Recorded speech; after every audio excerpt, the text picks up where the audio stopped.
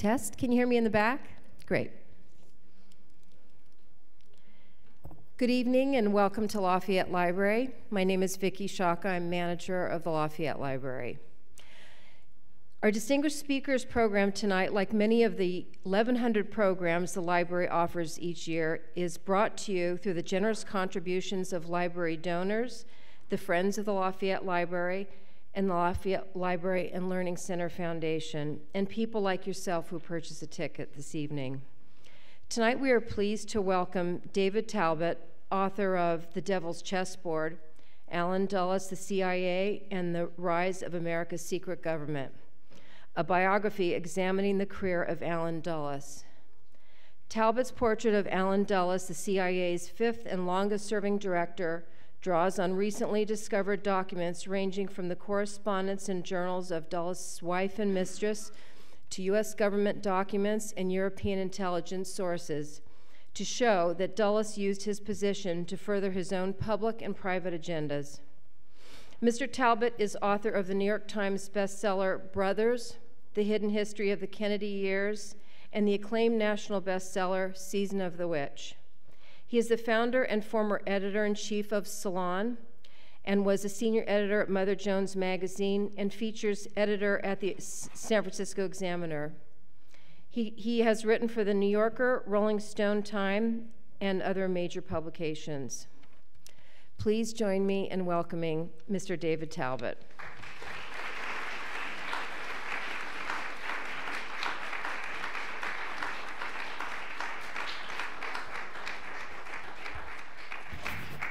Thank you. Well, I thought that was my cue. I was getting drunk back there, so I wasn't sure. After driving in your traffic all the way from San Francisco, I needed at least one of these. We should all have one. In fact, someone's about to bring the bottle out, so maybe we can pass it around. Anyway, thank you for coming out tonight. Frankly, I haven't really put a lot of I usually write speeches, and just tonight, because of everything that's happening in the world, I thought we'd open this up pretty quickly to have a conversation. I know all of you are probably just as freaked out about the state of the world and the state of our country as I am. So I'll just start with a few remarks, maybe to break the ice and get things rolling while I have another drink, and then we can open this up to a lively conversation, I hope. So excuse me one sec.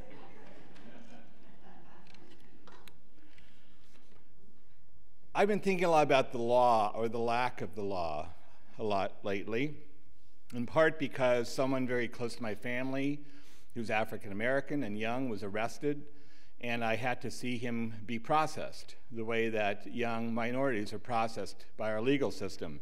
This happened to be in San Mateo County, where one public defender told me it was like the Deep South. Imagine that in our liberal Bay Area, a county that's kind of like the Deep South when it comes to young minority men. And I've spent, as you know, if you're familiar with my work, a lot of time thinking and writing about law of a different kind, the laws that are broken by more powerful people. And this pattern of lawlessness, unfortunately, has been characterizing our country at the top for many years now, certainly throughout my life, and I think really throughout the Cold War period in particular, up through the War on Terror.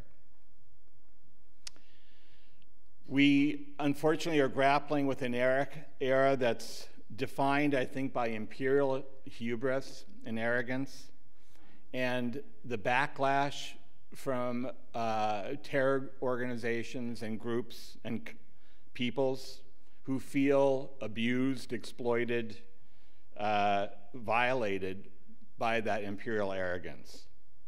And yet the country really doesn't do any soul searching about that, because the national discourse is dominated by an ignorant, willfully ignorant and superficial media that only can indulge in American triumphalism and propaganda and is incapable, except on the fringes of the media, the marginal media that we are all aware of and that we probably read and look at, of really grappling or attempting to grapple with the truth. We suffer from, as a country, I think, a type of amnesia, historical amnesia. And that's one primary reason why I was compelled to write the books that I write, out of my own curiosity, because I felt that we weren't getting at the crux of the problem in this country. You know, ever since I was a kid in Los Angeles growing up, and I bumped into an old friend who we went to high school together. It was a military school. I was kind of asked to leave in the middle of my senior year, but I did learn a certain discipline there. But I worked on Bobby Kennedy's campaign for president in 1968, and it was one of the first traumas that I can remember in a very vivid sense that just was not addressed by those in power. He had a sense that something had happened that night, just like something had happened to his brother in Dallas, that the country was incapable of honestly looking at. That was the same for me and many in our generation with the war in Vietnam, that we never really quite got at the heart of why we were in Vietnam, what had happened there, who was responsible for that, and the many war crimes that were committed in our name. And so this pattern of negligence, of a refusal, a willful refusal to grapple with these deep truths about our country and why we keep doing the things that we're doing. I mean, if an individual who keeps, engaging in these kind of negative patterns, these violent patterns, would, be compelled, hopefully at some point, to visit a shrink. But America has yet to do that. We've taken some steps in that direction, particularly after Watergate in the 1970s, with some congressional investigation, the Church Committee and so on, that attempted to get to shed some light, not entirely, but some light on the excesses of the CIA. But that was an aborted investigation, as was the House Select Committee on Assassinations in the late 70s.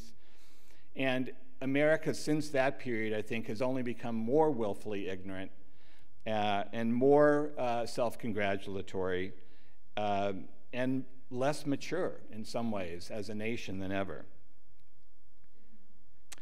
And now we have Donald Trump. And we have Ted Cruz. And we have a kind of alternate reality that I'm sure none of us have ever seen in our lives. So we have someone who now wants to unleash the torturers rather than bring those people responsible to justice. We want someone who wants more violence and more bloodshed and more civilian casualties in the Middle East, instead of, again, beginning to deeply question why we are there and what we're doing in the Middle East. But it's not just Trump. This is part of a long legacy, again, in America. A legacy that we have to lay at the doorstep, of course, of George W. Bush, but of Obama as well, of Dick Cheney, but the Clintons as well, and even further back. And that's the territory that I got into with the Devil's Chessboard. Because here you have the rise of a dynasty, the Dulles Circle, including the two brothers, of course, Allen Dulles, America's most legendary spy master, and in some ways the godfather of modern American intelligence, and his brother John Foster Dulles, who ran the State Department during the same period, during the Eisenhower presidency. But really, they were just at the center of a circle of people that included Wall Street bankers and lawyers, people in the national intelligence world, that keep popping up in one presidency after the next, if you look at American history. They don't go away with the elections. Elections are an ephemeral thing in these men's lives. They're what C. Wright Mills, the great sociologist, who I think was our leading scholar of the Cold War and American power in that period, called, of course, the power elite. And these are men who, as C. Wright Mills said, create a reality all of their own.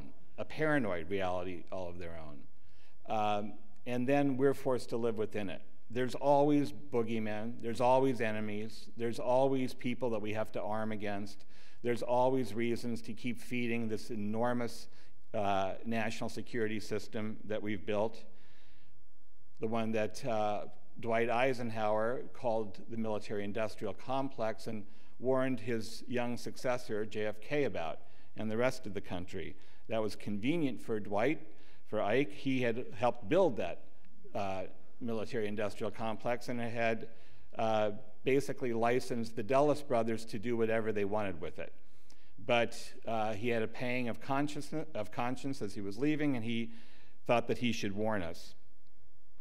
But that military-industrial complex has only morphed into something much more monstrous nowadays.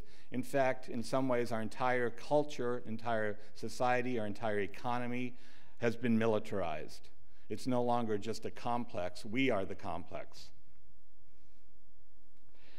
The arrogance of power that was demonstrated by the Dulles brothers, as I write in my book, goes back to World War II or even earlier, when the Dulles brothers decided that Franklin Roosevelt was taking the country down the wrong path, and they advised their clients on Wall Street. They ran the biggest law firm on Wall Street, Sullivan and Cromwell, to simply defy FDR's attempts to regulate Wall Street. Ride this out, they said. Glass-Steagall and all the rest. It took a little while, but they finally got rid of that. And when Allen Dulles joined the OSS, our spy agency during World War II, he had himself sent not to England, where most of his colleagues were, to London, but to Switzerland. And there was a reason for that, because he could operate pretty much unsupervised there. And what he does there, Allen Dulles, rather than advance the interests of the Allies and send intelligence home on Nazis and so on, penetrate the Nazi enemy, he's mainly involved with making deals with the Nazis, because many of these people happen to be his former business clients and even current business clients. Some of the most notorious German firms that collaborated with the Nazi regime, including IG Farben, the notorious company that manufactured, among other things, Zyklon B, which was used to gas the Jews in the camps. The head of that company was sending cheery Christmas cards to the Dulles brothers right up into the early years of the war. There was a bank in Switzerland called the Bank of International Settlements that was essentially the biggest laundering machine for Nazi assets. That was run by a very close friend, an American, during the war, Thomas McKittrick, a very close friend of the Dulles brothers. FDR and Henry Morgenthau, his Secretary of the Treasury, regarded McKittrick and the Dulles brothers as traitors. And when McKittrick came back to New York for a business visit during the war, they attempted to arrest him. But instead, his business colleagues, including the heads of some of the biggest corporations in America, GM, Standard Oil, and others, threw him a party at the Waldorf Astoria. And because of John Foster Dulles' intervention, he was allowed to go back unscathed to Switzerland and continue basically to represent Nazi business interests as the head of this bank, which was, as I said, used to launder the loot that the Nazis were stealing from Jews and from occupied countries. So this pattern of defiance, where the Dulles brothers again and again determined their own policy, no matter what the president happened to be saying, continued throughout the war. The Allies in Casablanca formulated a policy of unconditional surrender. They weren't going to cut deals with the Nazis. They were going to crush the Nazis and bring them to justice. FDR, it was very important for FDR to push through that agreement because he knew that the Soviet Union was a key ally, and that Stalin, who was busy defending Stalingrad at the time and couldn't come to Casablanca, was perpetually afraid that he was going to be sold out by England and by the United States. And so FDR formulated this policy of unconditional surrender.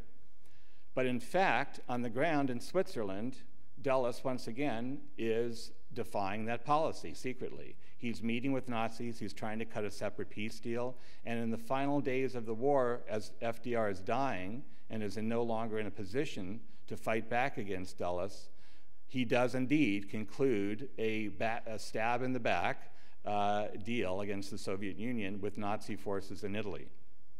After the war, he and his right-hand man, James Angleton, who later became head of counterintelligence under Dulles, are busy in Italy setting up Nazi rat lines. So some of the top war criminals can escape from Germany over the Alps down through Italy and overseas. And some of these men are actually even rehabilitated by Dulles, who's more concerned with building a strong Germany against the Soviet Union. Some of these war criminals, including Reinhard Gehlen, as I write in the book, the head of Hitler's intelligence on the bloody Eastern Front, he is rescued from Nuremberg by Dulles and made into the head of West German intelligence, a very powerful post that he holds throughout most of the Cold War. Here's a man who should have been put on trial in Nuremberg and probably hung, and he instead is eating hot dogs at Yankee Stadium and watching Joe DiMaggio play his last game, courtesy of the CIA, in 1953, I believe it was, World Series. So anyway, I wrote this book with great spleen, I think. I wanted to write an anti-spy novel, as I put it. I tried to write the book as much as possible to be a page-turner. There's amazing characters in this book. And if you've dipped into it, you know who I'm talking about, and we can talk about that more later. It goes from the Nazi period up through the Cold War, the creation of Richard Nixon by the Dulles brothers, the rise of JFK as an opponent of Dulles philosophy, and of course the cataclysmic events in 1963 in Dallas, and the convenient role that then Alan Dulles plays on the Warren Commission, investigating the murder of a president who was a mortal enemy, political enemy of his. But to me, what I was trying to do was write a real-life Game of Thrones. We don't think of America as a class-based society. We don't think of America as having these kind of conspiracies and shadow politics the way that older societies, European societies, and more ancient societies have. But certainly we're not immune from that. We do have dynastic politics. We do have oligarchic politics. We do have conspiracies. That's the way that power functions. Power never wants to be out in the spotlight. They always do their business behind closed doors, and it's the obligation for us as informed citizens, and for me and my colleagues as journalists and historians and so on, to expose the functionings of power so we can make informed decisions as an American citizenry. Unfortunately, that doesn't happen all that often. And in momentous moments of national security, when major decisions like should we go to war or not in Iraq are debated, our media have let us down again and again and again. And I'm not talking just about Fox News, I'm talking about the New York Times, the so-called great liberal beacon of enlightenment, which of course played a shameful role in the run-up to the war in Iraq, helping create the myth of the WMDs, the reporting of Judith Miller and others. So it's up to mavericks again and again. It's up to independents. It's up to the rebels. It's up to the whistleblowers who pay for their bravery by being put in jail and forced into exile and so on to raise our consciousness as Americans. And the very least we can owe these people who take these risks is to listen to what they have to say, to debate what they have to say, to discuss it, and to make informed decisions during election time. So even when our elections become complete mad circuses like the current one, it's our duty to be smarter and to think smarter and act smarter. So with that, I'm going to open things up, and I'm sure we can have a lively conversation. I hope so. I need another drink here.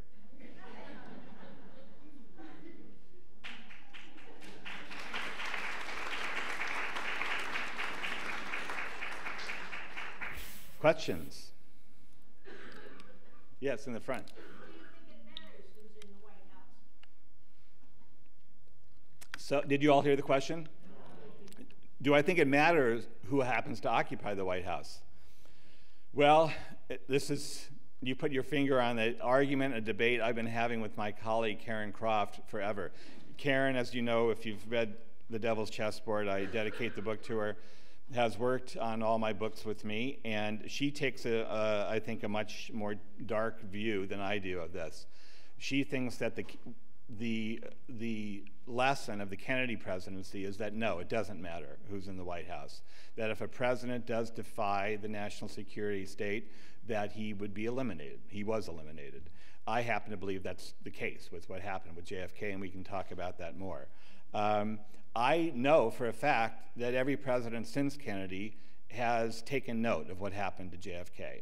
I've met the Clintons. I covered the Clinton administration when I was running Salon. I was in the Clinton White House, and they invited me there because we were defending them against the Ken Starr's impeachment circus. And I know for a fact that Bill Clinton, one of the first things he did was to ask his Attorney General, Webb Hubbell, find out who killed Kennedy. And Hubbell, went through all the files he could and reported back before they got rid of him, of course. It's above my pay grade, Mr. President. It is above people's pay grade, certain things that happen in America. It's above our pay grade as citizens. We've been lied to consistently about things like that. So I understand Karen's argument that it doesn't matter, but I'm more like Bobby Kennedy on this. When Bobby Kennedy was asked near the end of his own life during a PBS show why he kept doing what he was doing, running for president, he looked haggard. He looked years older than he really was. Thank you. Is this? Good coffee. Oh, good. He was wrinkled. He looked like he hadn't had sleep for days. When he would throw himself into these crowds during that campaign, they scratched him, they clawed at him. American people were so desperate for salvation after what happened to his brother, after years of the war in Vietnam, after what was happening in our inner cities and the race riots. And so you saw this all etched into his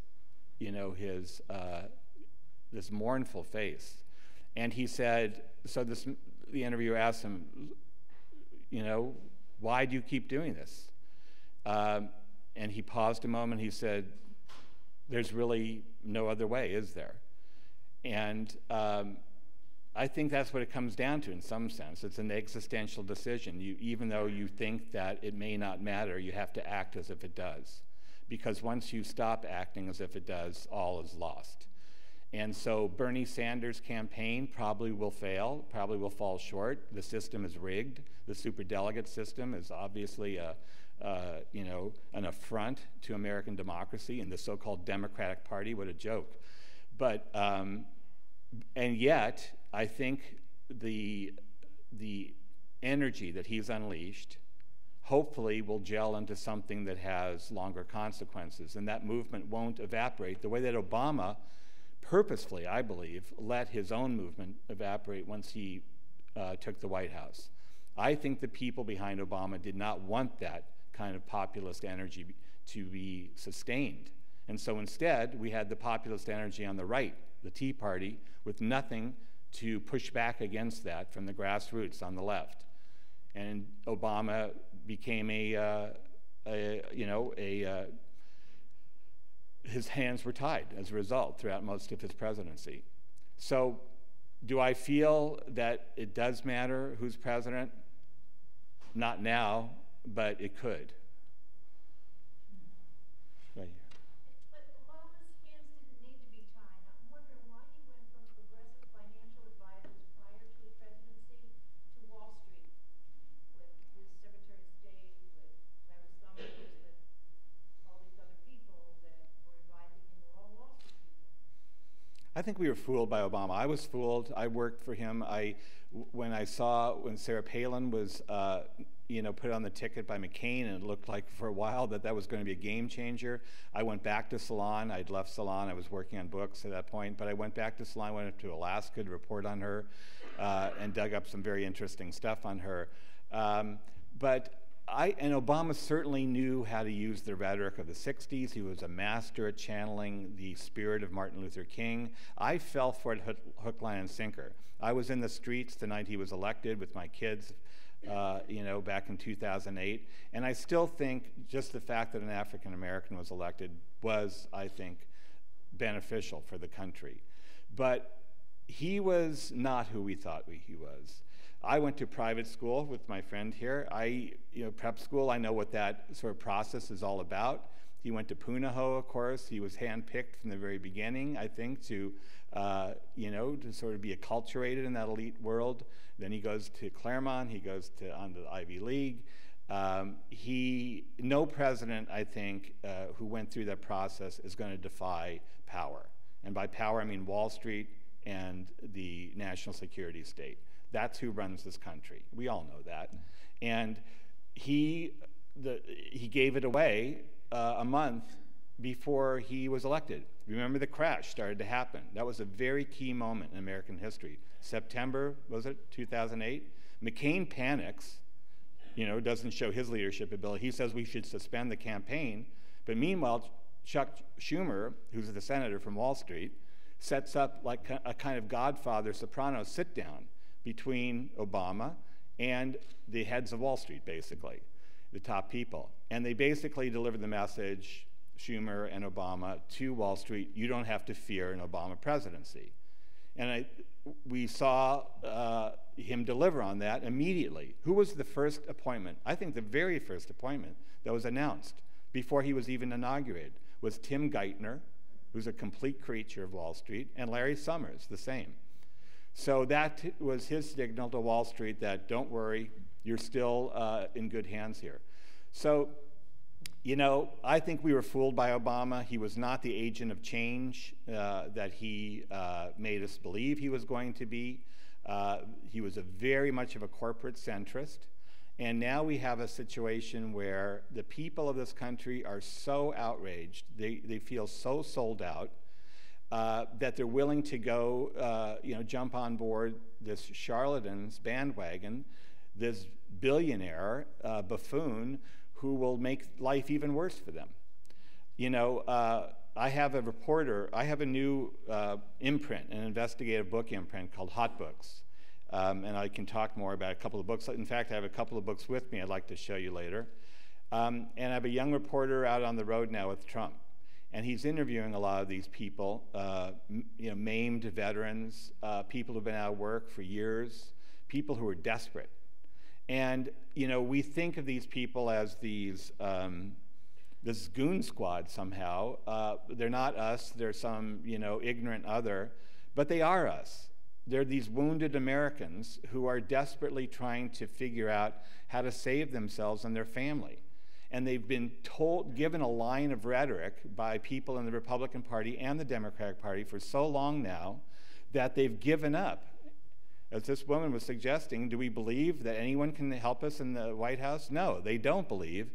And so when some guy like Trump stands up and at least somehow channels their anger and resentment in a way that strikes a chord with them, they of course are flocking to him.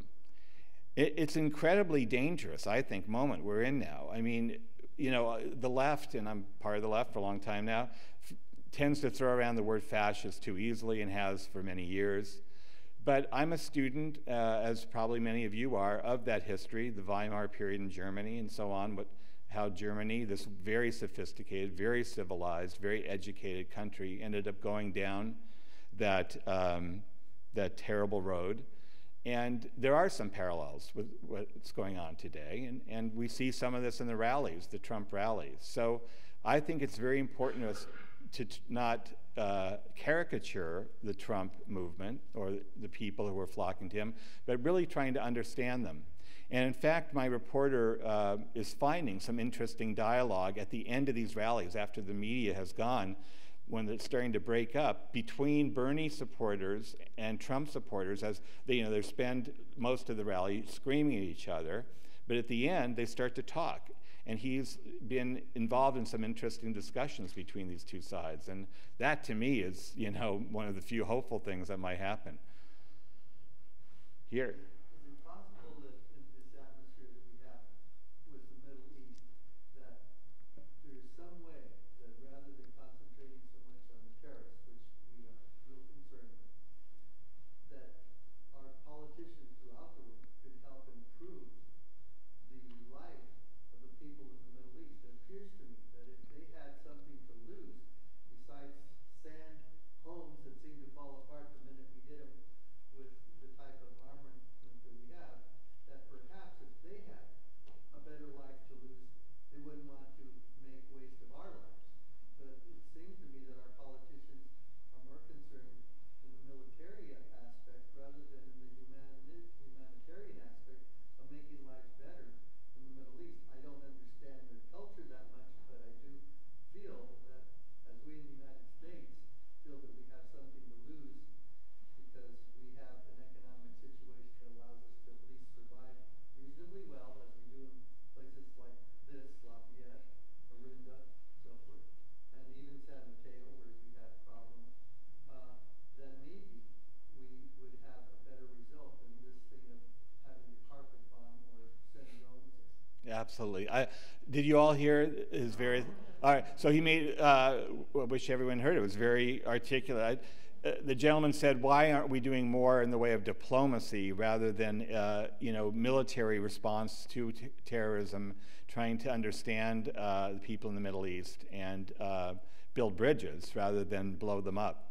I completely agree with that. And to me, the last heroic president who really understood that was John Kennedy. I mean, with programs like the Alliance for Progress in Latin America, he gave Fidel Castro a real run for his money. I mean, Castro at that point, of course, represented the tide of change in Latin America. For years, these countries in Latin America had been held back by these local oligarchies, the oligarchic elites, very repressive dictatorships, backed up, of course, by the United States of America, with military aid and so on, that allowed corporations, mineral companies and oil companies to loot the economies of those impoverished nations. Well, the Kennedy brothers came in with a different point of view. In fact, Jack Kennedy told Dick Goodwin, one of his aides, if I was living in Chile, if I was living down there, I'd be like Che Guevara. I'd be a revolutionary too. And so they had a different idea. And they did start to develop massive aid programs that were not controlled by U.S. corporations for the first time. And corporations started to really get threatened by that. They also practiced diplomacy. So for me, it's all about diplomacy and development, and rather than carpet bombing and torture. And if we want more bloodshed, that's the formula for it, the Donald Trump formula, the Hillary Clinton formula. We've seen that, and we know how that movie ends. And what we haven't tried, really, since the days of Kennedy, I think, as a way of addressing suffering and misery and resentment and anger in the third world, is development and diplomacy. So thank you for that question. Yes, back here.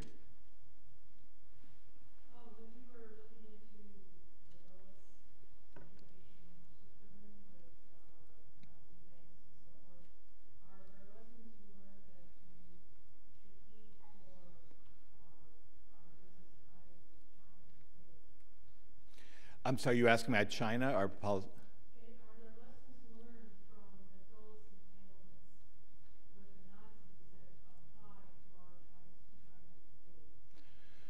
Well, not directly, none that I see in terms of the Nazi stuff. I mean, I'm sure that they're right, that U.S. trade policy with China must be obviously being determined by elites, corporate elites, and in that sense, again, Trump has put his finger on a source of genuine resentment that working people have. They've been sold out by these international trade agreements again and again, and the Clintons were part of that with NAFTA, of course, and then Hillary was for the Trans-Pacific Agreement until she wasn't, because Bernie made it a political issue of it. So yeah, I mean, you know, I think most working people feel that whenever they see the word international or the term international trade agreement, they're about to get stabbed in the back, and they generally are. So it doesn't mean that we should be against all trade, as Bernie said, or put up walls around.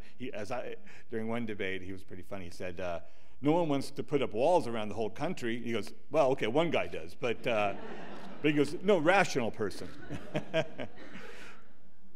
Yes, here.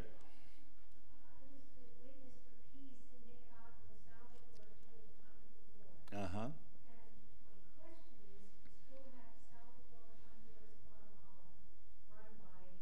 Yes.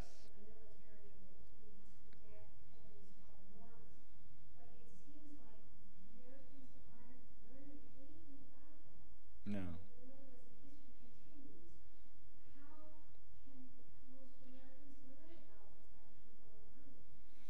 Well, that's a huge question. Oh, yes. So the woman asked about how some of the problems that I write about in the book, the Dulles brothers in Central America way back in the 50s, we are repeating many of those tragedies today in Central America with military dictatorships and firm control of these countries. And in fact, there was a progressive, somewhat progressive leader in Honduras briefly, who was overthrown once again with the backing of the Obama and Clinton government. And has led to terrible results there. In fact, one of the leading human rights activists in Honduras, after this coup, was just murdered in her home, I believe, a week or so ago. And how many people have even heard about the Honduras coup and what's happening there? I mean, very few, I'm sure. I happened to hear a broadcast on NPR about it, but it's not exactly front page news. So again, the Dulles legacy lives on. In fact, there's a bust of him in the lobby of the CIA headquarters in Langley, Virginia. And underneath is a chilling inscription. It says, "His monument is all around us." And it is. The monument of that kind of arrogance and interference in other countries continues to this day. And the story of Guatemala, I think, is one of the most tragic. I mean, because here you have this young, attractive, progressive couple, wealthy, but were like the Kennedys, were completely dedicated to uplifting this impoverished nation. Really was a medieval nation run by land barons, connected to United Fruit, this agribusiness colossus based in Boston that the Dulles brothers law firm conveniently represented. And so when Akabo Arbenz, this young Kennedy-like leader, takes power in 1952, I believe, he starts some modest land reforms. And in fact is even compensating United Fruit for some of the land that's not being used that they're taking back and redistributing among the poor peasants. But this, of course, provokes this sharp backlash from the agribusiness elites there. They get on the phone, of course, the Dulles brothers in Washington, and the next thing you know, the CIA is down there trying to overthrow the government, which they do. Arbenz decides not to fight because he thinks it'll lead to a bloodbath. And so he and his glamorous wife and their children go to the airport where they're roughed up by a CIA-led mob. He's forced to strip in front of the world's press, ostensibly because they say he's smuggling cash out, but it's a further humiliation. And then that family is, the story I tell has really been lost to history. That family, this educated, very dedicated family, the Kennedys of Guatemala, are then basically stalked all over the world. They can't find refuge in any country. No country will take them in because of pressure from Washington. Finally, in desperation, they go to Czechoslovakia, and of course, the world's press, instigated by the CIA, says, see, they were communists all along, which they weren't. And then, of course, they don't like life in Czechoslovakia. They prefer to live in a democratic country. They come back to Mexico, Cuba, and finally, Akabo Arbenz is found scalded to death in a bathtub in a Mexico City hotel. Again, a victim, I believe, of the death list that the CIA and its local people in Guatemala had compiled. So, you know, we have yet to, I think, fully understand the violence that's been done in our name, the political mayhem that our country has committed around the world. And so when they ask us today, why do they hate us? And the idiot W says, oh, they hate us for our freedoms. No, they hate us because we took away their freedom. And we took away their national treasure in many cases. And that's a legitimate reason for people to hate us. And that's what Americans have to grapple with, and not listen to the simplicities of buffoons like Trump, but really grapple with why we are so reviled around the rest of the world and feared. Other questions? Right here. It's kind of a niche question, but I know in the year before Kennedy ran, he talked a lot about the missile gap, and he was hammering the Eisenhower administration for not keeping up with the Soviet Union Yep. estimates of the Soviet Union's missiles, and it was because he was talking to a lot of computer and electronics companies in the Boston area who were all affected by some missile system not getting greenlighted that year, and so they were all complaining about it. He responded to that, used it as a campaign talking point. So he did at least, campaign for office on the premise that the Eisenhower administration was weak on national security and ready to at least, make hay off of that. Yeah, no, that's a great question. So the young man asked about the missile gap, which was kind of a trumped-up, phony kind of campaign issue in 1960 that JFK used as a battering ram against the Republicans, saying that Eisenhower had allowed this widening missile gap to grow between the Soviet Union and the U.S., which was completely ridiculous. The U.S. had a huge advantage still at that point, nuclear superiority. I've seen two different sort of stories about this, but I tend to think Kennedy probably knew that missile gap was not true, and he used it anyway. It was confirmed to him that it wasn't true by Pentagon scientists soon into his administration, and he did drop that idea early in his presidency. But look, Kennedy, I think, was an Irish street brawler underneath his, polished and charming veneer. And his brother, Bobby, who ran his campaign, was certainly an Irish street brawler. They came up from the saloons of Boston. And what they were determined to be was not another Democratic, victim of Republican, sort of McCarthyite tactics.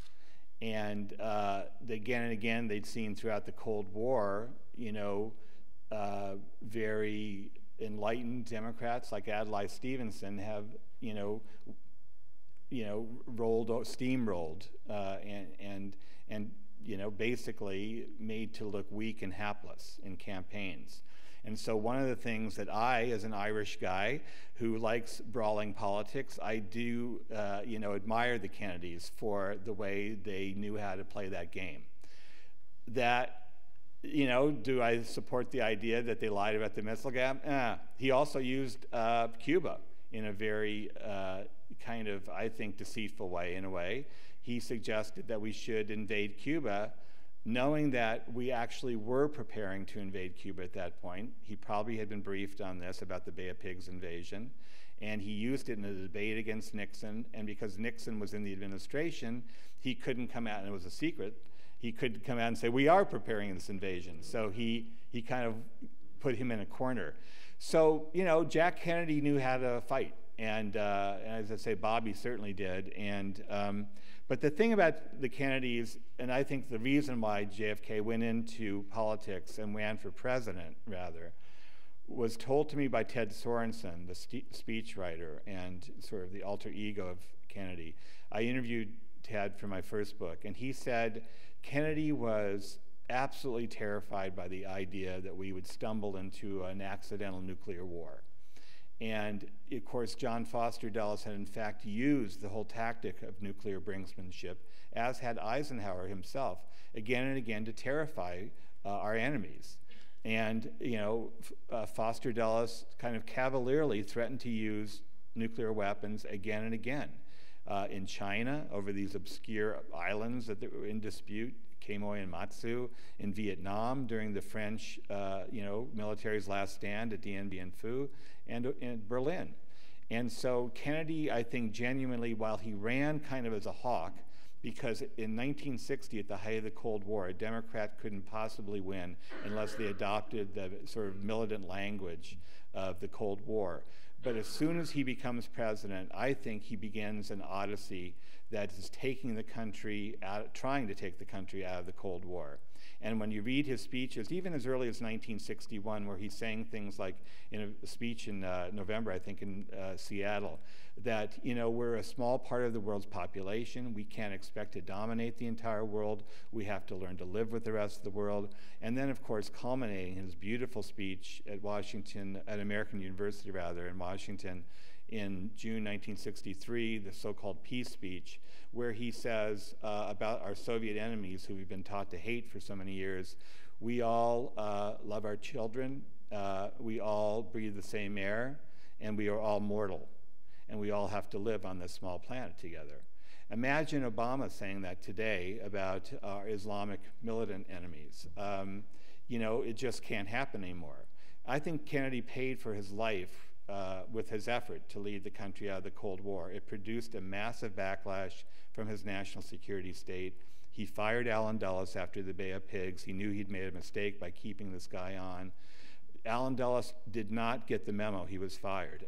This is, I think, one of the most important revelations in my book, and it has not been reported anywhere else. Allen Dulles goes home to Georgetown, where he lived, and he proceeds to continue to operate as if he is continuing to be the director of the CIA.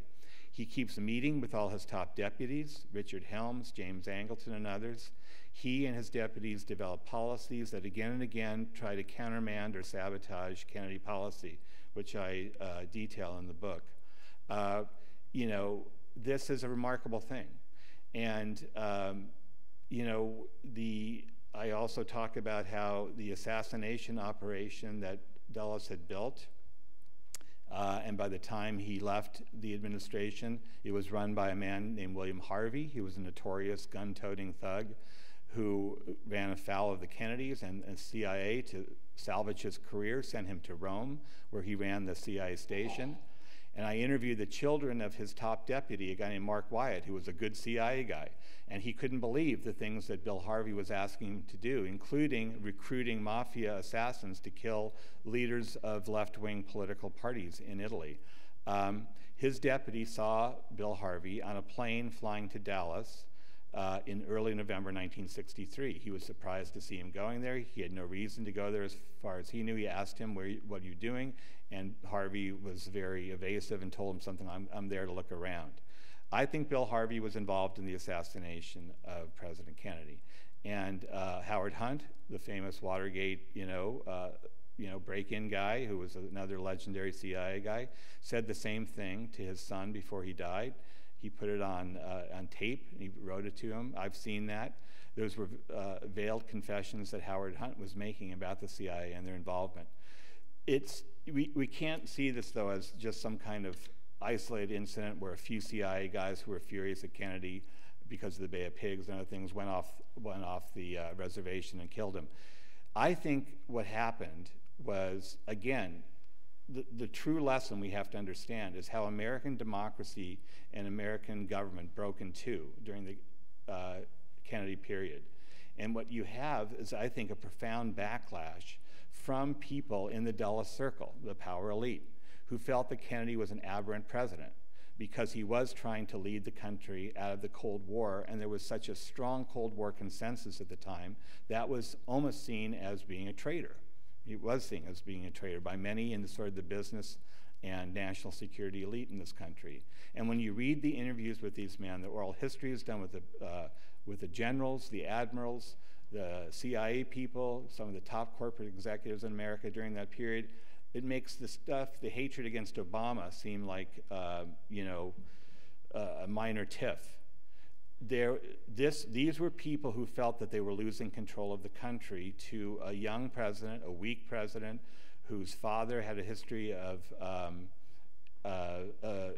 being, you know, complicit, or not complicit, but weak on Germany, Nazi Germany, when his father was ambassador in London. They thought Kennedy was sickly, that he just shouldn't be, that he was a playboy, that he was a lightweight, and that he shouldn't be running the world's most powerful military. And they thought that again and again, when he could have taken out Castro during the Cuban Missile Crisis, or when he could have taken out Khrushchev, even the Soviet Union, there were people who were so insane, like Curtis LeMay, head of our Air Force, who believed that while we had this window of superiority, that we should launch an all-out nuclear attack on Russia. And he said, well, you know, we may suffer, you know, 20 million dead or more, but there'll be many more of theirs that'll be dead than ours, and that's what he considered victory. Kennedy was so revolted by this man, who was head of our Air Force and a major figure in American military, that he said, I don't want to ever see him in my sight again. So, you know, this was the kind of vitriol. I interviewed Daniel Ellsberg, who was a young defense analyst at the time and hanging out with Air Force officers. He said that the mood in those circles was mutinous after things like the Cuban Missile Crisis was peacefully resolved. They wanted to use the Cuban Missile Crisis to destroy Cuba, to take out that regime, and do it through a nuclear attack. So, you know, I was 12 years old at the time. You know, I think those of us who are living here today owe JFK an enormous debt of gratitude. When you read the minutes of those ex-com meetings in the White House, where we're deciding the fate of the world, they're terrifying, because virtually everyone in the room, except his brother, is for war.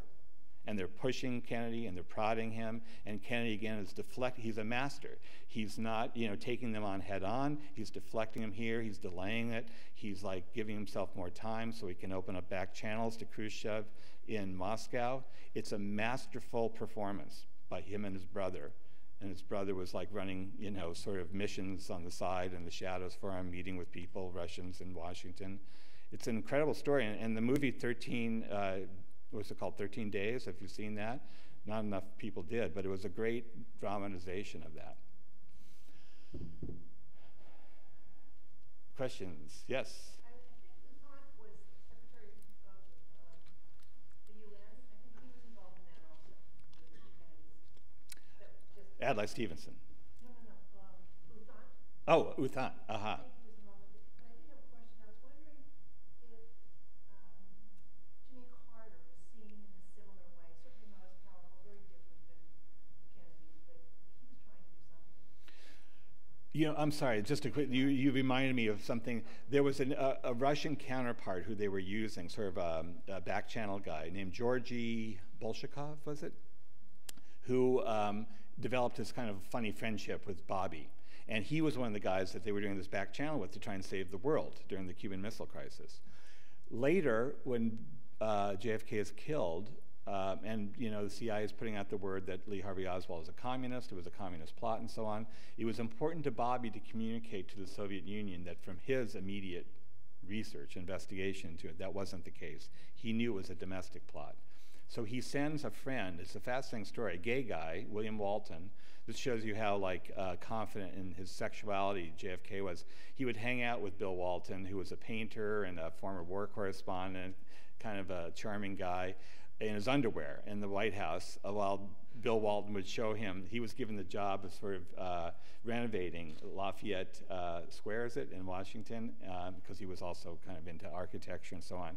And he was, Jackie Kennedy was kind of what they call a fag hag. And she loved hanging out with gay guys, and Bill Walton was one of them, and Gore Vidal was another, and they would hang out in Provincetown and things like that. Of course, today, that would never be allowed to happen.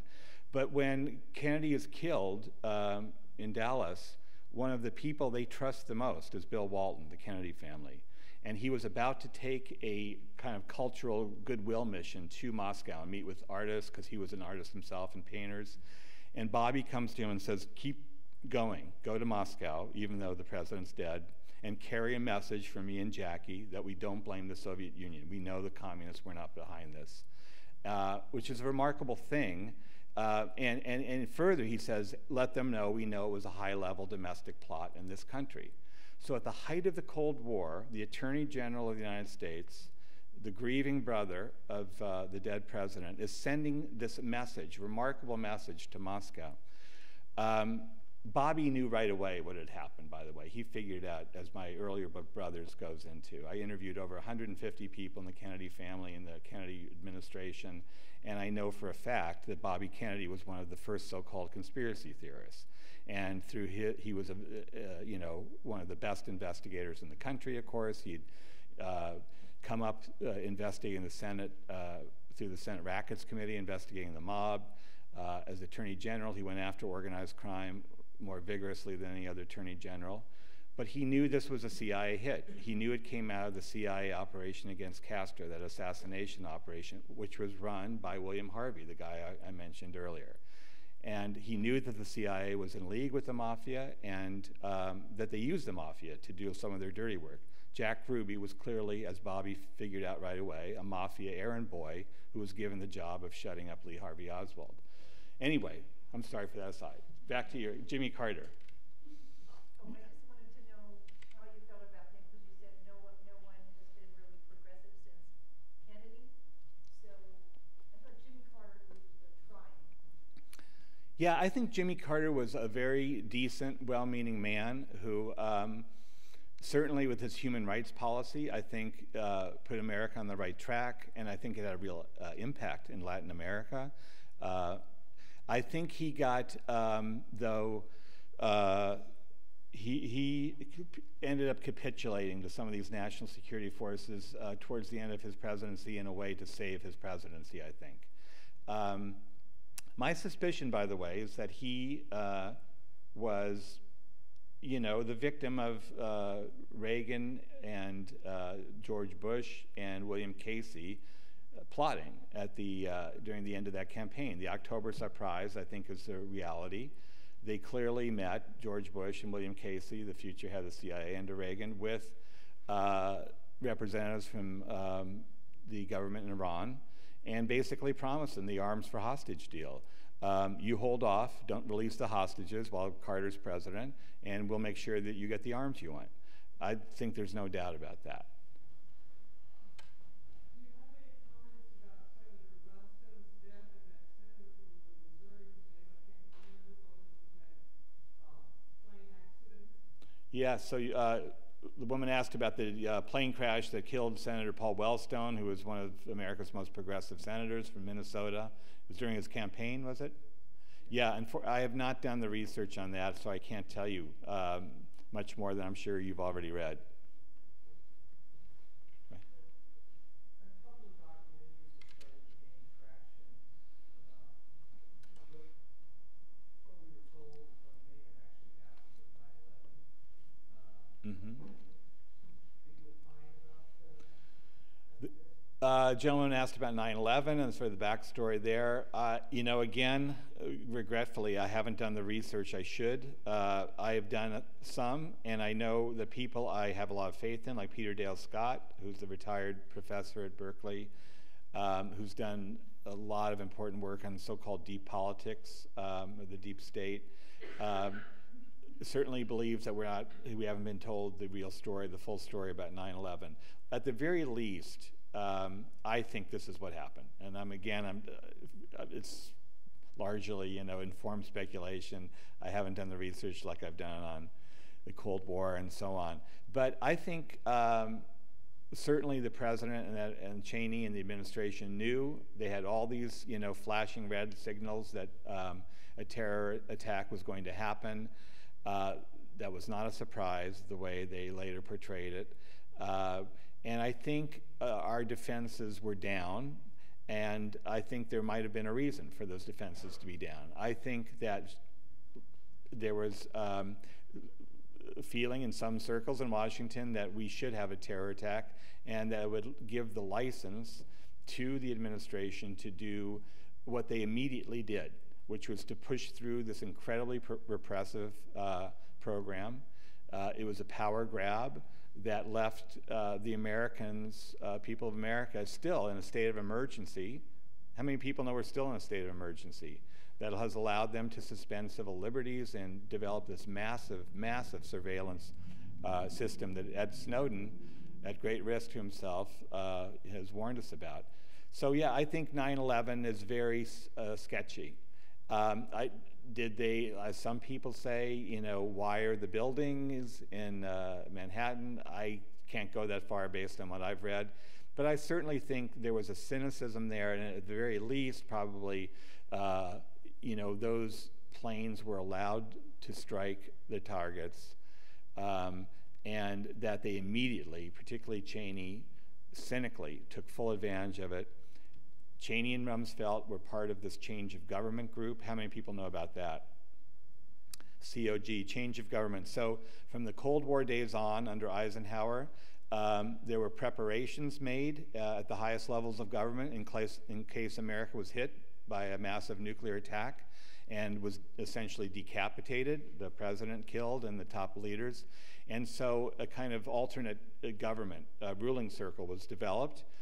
People were appointed who were, in the event of a nuclear attack, you know, were to be put in bunkers. That's where Cheney went that day, his bunker, not undisclosed location. And so they would be survive in order to keep running the country. And at some point, earlier in their careers, both Cheney and Rumsfeld were appointed to this group.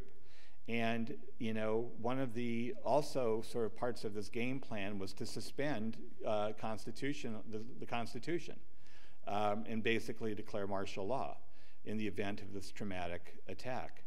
And essentially some version of that is what was put into effect after 9/11.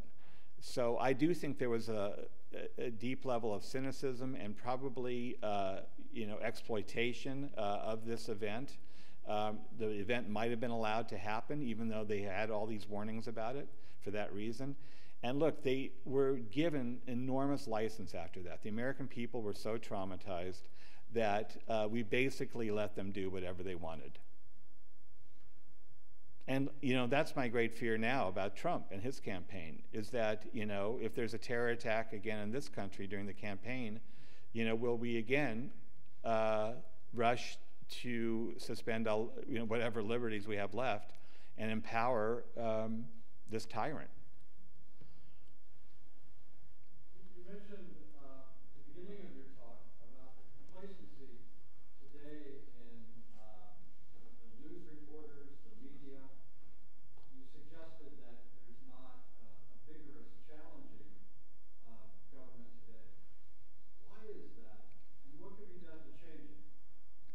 Yeah, to me, see, that's my profession. I spent my whole life in the media, and I've seen how the sausage gets made, and it's the most dismaying thing to me at my age now to see what's become of this of the news profession. And we see, you know, people like how many people saw the movie about Dan Rather, played by Robert Redford? You know, what was it called? Truth? Yeah, and you know, I mean, again, not many people see these things. I mean, we're being told that's how the media really works here and there, but most people don't, you know, aren't aware of this. The American media has been, you know, a corporate racket, you know, throughout my life, and it's become obvious to me that this is the case. When the internet came along, I was, you know, ecstatic, because I thought, okay, this was going to, as many of us felt, democratize media for the first time in my lifetime in America. And so I left the newspaper, which was a Hearst-run newspaper in San Francisco, the old Examiner, and I scraped together a little money from Apple and started a salon. And we truly were inmates running the asylum. They didn't know, the investors, the advertisers didn't really know what this thing was. We didn't even know whether the web could be a publishing medium at that point. So we got away literally with whatever we wanted to do. Even when you know, we jumped into the Clinton impeachment crisis, and we started breaking one story after the next about Ken Starr and what you know, sort of the underlying story there was. We got death threats, bomb threats, advertising boycotts, but we were just sort of ecstatically doing whatever we wanted to do. We thought there would be dozens of salons, because what Salon had was a professional newsroom. I had come out of the news business. I knew how to build a newsroom. I knew how to hire people who knew what they were doing, investigative reporters, and we had the resources to actually run a newsroom. I mean, it was, you know, a fraction of the size of the New York Times or even the Chronicle. I think at a height we had probably 60 editorial employees, but you can do a lot of damage with 60 good editorial employees, and we were making an impact. And so, but what happened was the same suspects, the same corporate powers quickly swooped down on the internet. And as we now know, you know, 10 major companies, including Google, for God's sake, and Yahoo, which are supposedly media companies, began sucking up all the energy in the room and all the resources and all the advertising. And the rest were left to scramble for the crumbs. So it became very difficult to sustain a business model that could support a newsroom. And then when Arianna Huffington, who had used to work for me, started off in the internet, she knew nothing about the internet until I came to Arianna and said, "You want to start writing for me?" But she learned fast, and she's a good hustler. And she developed a business model that was like Tom Sawyer. Hey, paint my fence for free. It's fun, you know? And so she got all these writers to start writing for her for free, just to have their name, you know, in the Huffington Post.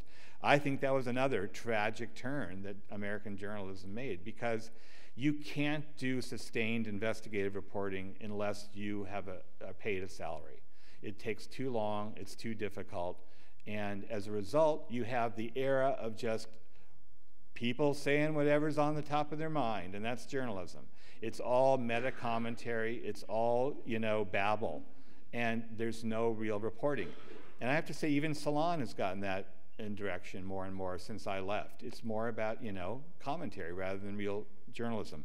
That's why I started, little ad here, Hot Books. So Hot Books is this new imprint that I've developed with a great scrappy independent publisher in New York called Skyhorse. And our first book was called The Beast Side, Living and Dying While Black in America, by a young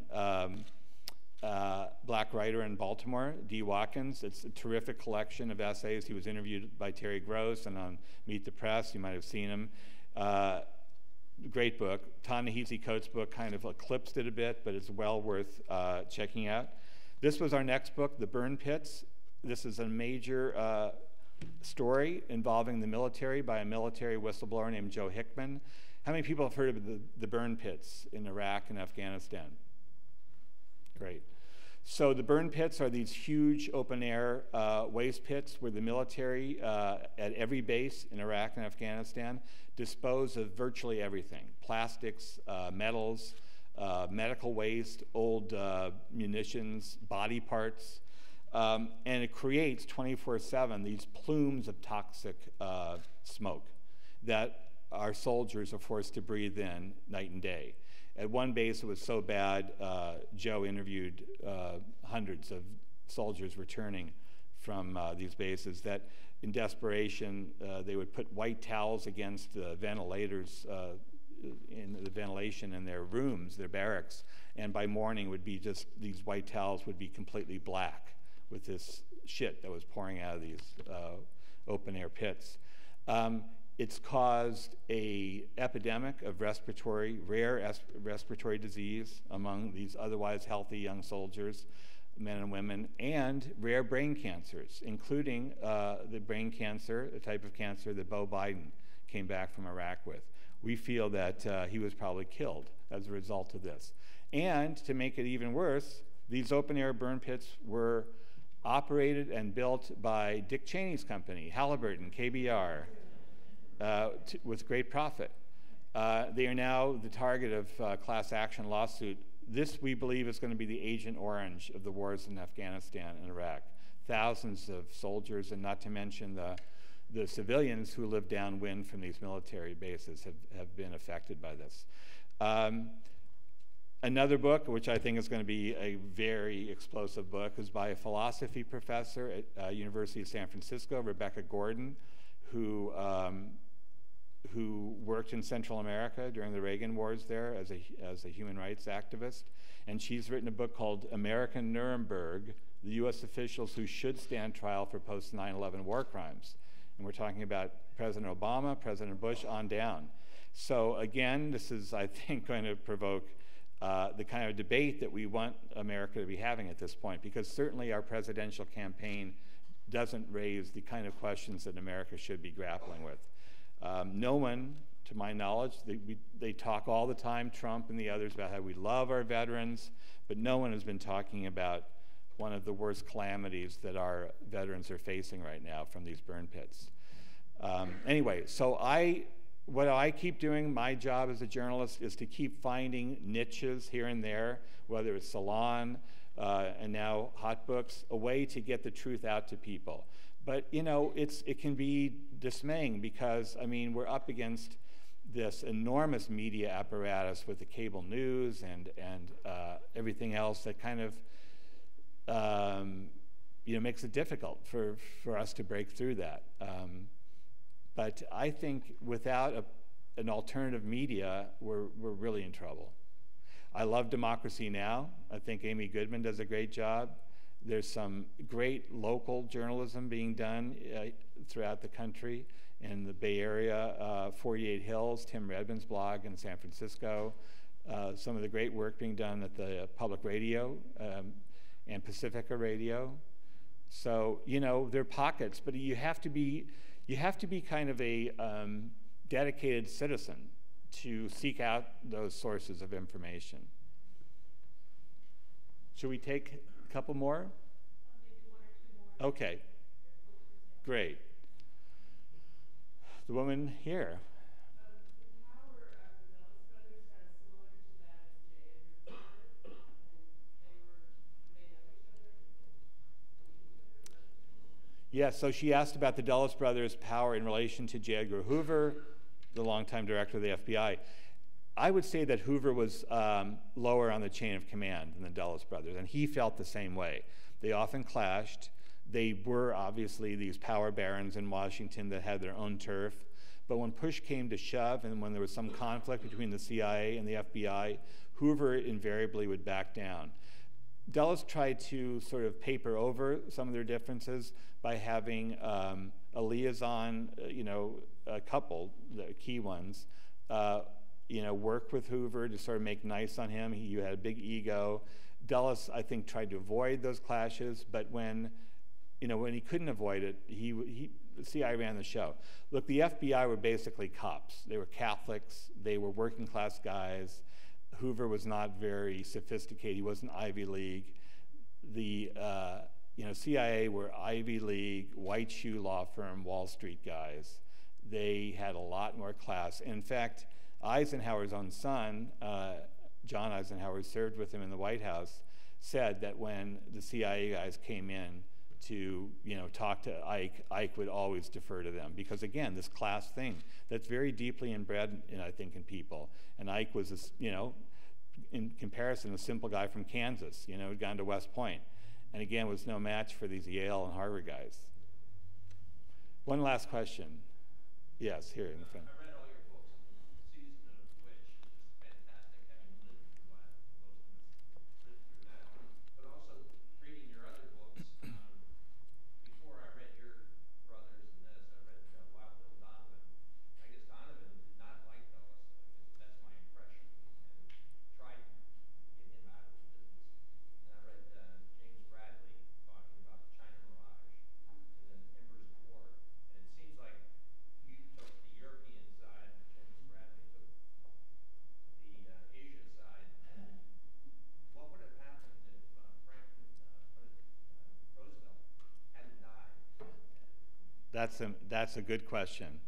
Yeah, well, thank you for mentioning Season of the Witch, a book that will not die. It keeps selling. It's 4 years on the bestseller list, the Chronicle. And I'm very proud of that. It's because, my books can be dark, and Season of the Witch, of course, has its own share of darkness. But by and large, it's about how we, meaning the sort of forces of fun and enlightenment, triumphed in one city, at least for a while. Not so much these days. But, Yeah, if FDR had lived, that's one of those great, if only questions. I'm reading Philip K. Dick's, book, The High Castle, right now. Of course, another what if. What if, the Nazis had won? And it's set in San Francisco, which makes it very interesting. I think, number one, FDR, I believe, would have put the Dulles brothers on trial. There would have been a so-called banker's trial in Washington afterwards. There was very strong evidence. In fact, Arthur Goldberg, who later became a Supreme Court justice, who served with the Allen Dulles in the OSS, later said this, that both Dulles brothers were guilty of treason. They should have been put on trial. I think FDR and Henry Morgenthau and his colleagues were amassing a lot of evidence about how Foster in New York and Allen in Switzerland were collaborating with the enemy. And so that's number one. Number two, I think the New Deal would have continued. What's fascinating, and I tell this story in The Devil's Chessboard, is the kind of concerted backlash there was against the New Deal once FDR, this charismatic figure, is dead. And Harry Truman, of course, couldn't hold a candle to him in that way. I mean, again, it's class in a way. FDR is this great master of power, in some ways because he'd gone to school with these guys, the guys he was up against, the Dulles brothers and their type. He knew what made them tick. He knew how to outmaneuver them. Without that kind of forceful leader, I think the New Deal is lost. It doesn't have someone at the helm. And so what happens is the Republican Party, in part to prevent the sort of trials that they knew might be coming for them, the political trials, I think help orchestrate this massive anti-communist red baiting scare that they proceed to use to purge Washington of the New Deal. And Dick Nixon, of course, and Joe McCarthy are two of their instruments in doing that. Joe McCarthy gets out of control. He becomes like a Donald Trump. He's a monster that has to be put down. And the story of how they do that is fascinating because everyone thinks, oh, Trump was finally put down. McCarthy was finally put down by the Army, the famous Army McCarthy hearings. But actually, the person who draws the first blood on Joe McCarthy is Allen Dulles. And that story is in my book. So, yeah, I think what happened as a result of Roosevelt dying is this massive political purge gets underway. The blacklist, the McCarthy period that unfortunately eradicates American political life of some of its most civilizing and enlightened elements that Franklin Roosevelt had brought in. And with that cheery note, I will be back to this table, right? Drinking and writing. Sure.